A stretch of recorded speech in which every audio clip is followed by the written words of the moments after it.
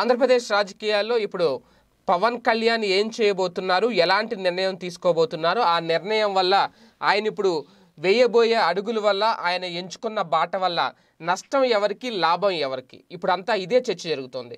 పవన్ కళ్యాణ్ గారు ఇప్పుడు ఏ నిర్ణయం తీసుకున్నా సరే అది చంద్రబాబుకు వ్యతిరేకంగా ఉంటుందా, లేదంటే జగన్ గారికి వ్యతిరేకంగా ఉంటుందా, లేదంటే ఇద్దరికి కలిసి వచ్చేలా ఉంటుందా, లేదంటే అసలు జనసేనకి కలిసి వస్తుందా లేదా? ఎందుకంటే ఇప్పటివరకు రాజకీయాల్లోకి వచ్చిన తర్వాత పవన్ కళ్యాణ్ గారు పార్టీ పరంగా కానీ ఆయన పరంగా కానీ ఎలాంటి కలిసి వచ్చిన నిర్ణయం పార్టీకి సంబంధించి ఇప్పటివరకు తీసుకున్న దాఖలాలు లేవు. కాకపోతే ఆయన మీద ఎనలేని అభిమానం పెంచుకున్న పవన్ కళ్యాణ్ అభిమానులు కానివ్వండి, జన సైనికులు కానివ్వండి, చాలామంది ఆయన కోసం ఏం చేసేందుకైనా సిద్ధంగా ఉన్నారు అని ఒక తాజా సంకేతాలను బట్టి చాలా క్లియర్గా స్పష్టంగా అందరికీ అర్థమైంది.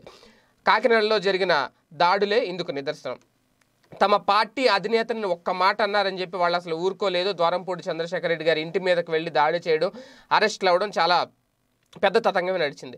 అయితే అదే టైంలో ద్వారంపూడి చంద్రశేఖర్ రెడ్డి గారు ఒక పవన్ కళ్యాణ్ గారినే విమర్శించలేదు, తెలుగుదేశం పార్టీ అధినేత చంద్రబాబును కూడా విమర్శించారు. కానీ జన సైనికుల్లో కనిపించినంత జోషు, జన సైనికుల్లో తమ పార్టీ అధినేతని ఒక మాట అన్నారని చెప్పి కనిపించిన ఆ ఆగ్రహ ఆవేశాలు తెలుగుదేశం పార్టీ నేతల్లో కానీ తెలుగు తమ్ముళ్ళలో కానీ పెద్దగా కనిపించిన దాఖలాలు అయితే అక్కడ లేవు. సో దీన్ని బట్టి ఏమర్థం అవుతుందంటే తెలుగుదేశం పార్టీ కంటే జనసేన పార్టీ రాజకీయాలు ఆంధ్రప్రదేశ్ రాజకీయాల్లో ఒక చరిత్ర సృష్టించబోతున్నాయా అతి త్వరలో అనేది చాలా స్పష్టంగా అర్థమవుతుంది. ఇదే టైంలో పవన్ కళ్యాణ్ గారు ఎంచుకున్న ఒక కొత్త బాట ఎవరి కొంప ముంచుతుంది, లేదంటే ఎవరికి కలిసి వస్తుంది అనేది కూడా ఇప్పుడు అందరూ ఒక చర్చనీయాంశంగా మారింది ఆంధ్రప్రదేశ్ రాజకీయాల్లో. ఇదే టైంలో పవన్ కళ్యాణ్ గారు ఏ నిర్ణయం తీసుకుంటారు, ఏ నిర్ణయం తీసుకున్నా సరే అది ఎవరో ఒకరిని టార్గెట్ చేయడానికి అనేది అయితే ఖచ్చితంగా స్పష్టంగా అర్థమవుతుంది. ఆ టార్గెట్ వైసీపీ అధినేత జగన్మోహన్ రెడ్డి గారికా, లేదంటే టీడీపీ అధినేత చంద్రబాబు గారిదా?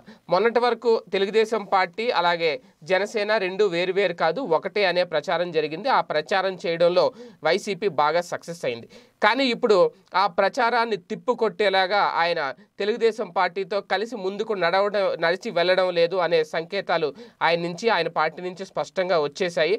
ఆయన కొత్త బాట ఎంచుకోవడం కూడా స్పష్టంగా అర్థమైపోయింది, అది కూడా పూర్తయిపోయింది. ఇలాంటి టైంలో ఇప్పుడు ఈ కొత్త బాట ఎవరికి నష్టం చేకూరుతుంది ఎక్కువగా అంటే వైసీపీ కంటే టీడీపీ అధినేత చంద్రబాబుకి, తెలుగుదేశం పార్టీకి ఎక్కువగా నష్టం చేకూరే అవకాశం ఉంది అనేది చాలా క్లియర్గా అర్థమవుతుంది అంటున్నారు చాలామంది రాజకీయ విశ్లేషకులు. ఎందుకు అంటే ఆల్రెడీ మొన్న కొంతమంది నాయకులు అన్నారు, రాయపాటి సాంబశివరావు లాంటి వాళ్ళు కానీ చాలామంది అన్నారు, భారతీయ జనతా పార్టీకి దూరం అయ్యి తెలుగుదేశం పార్టీ అధినేత తప్పు చేశారు చంద్రబాబు అని.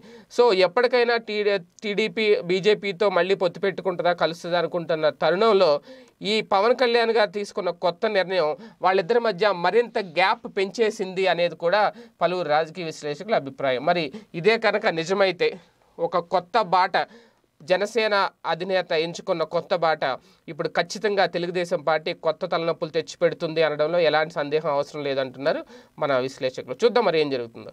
State tune.